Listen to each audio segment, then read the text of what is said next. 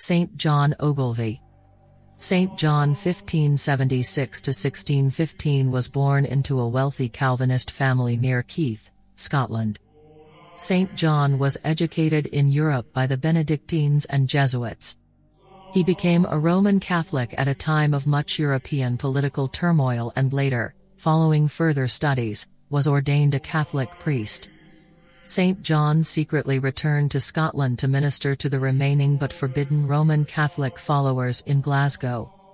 Unfortunately, he was soon discovered and, at the age of 36 years, he was paraded through the streets of Glasgow, hanged and disemboweled for practicing his Catholic faith and performing his priestly duties among his Glasgow people. Saint John's feast day is 10th March, the day of his hanging. Let's pray. Pray for us that we will remain faithful to the teachings of Jesus Christ. Amen.